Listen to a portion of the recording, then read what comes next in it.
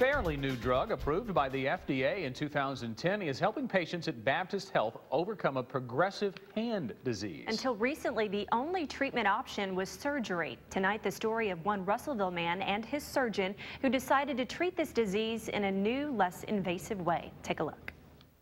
Imagine not being able to straighten one of your fingers, not being able to type on a keyboard or grip a steering wheel. This is everyday life for patients with Dupuytren's Contracture, patients like Wesley White. Just lifting things, it would hurt. Dupuytren's disease is an abnormal thickening of the tissue just beneath the skin. Excess collagen forms and creates knots in your hand, and over time pulls the fingers up, not allowing you to extend your fingers out.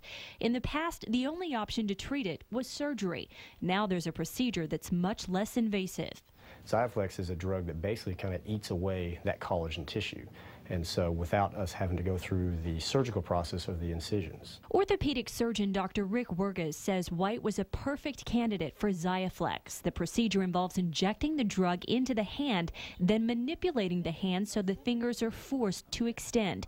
With no surgery and no scar tissue, White is now doing all the things he couldn't do before and says he's elated with the results. I wished I could have done this 6 years ago.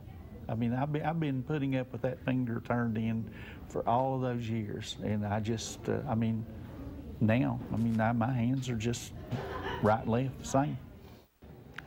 And there is a little pain involved with this procedure, and you have to wear a brace for a little while, but White says it beats surgery any day. Yeah, I think he thinks it's worth it. Yes. Sounds like it.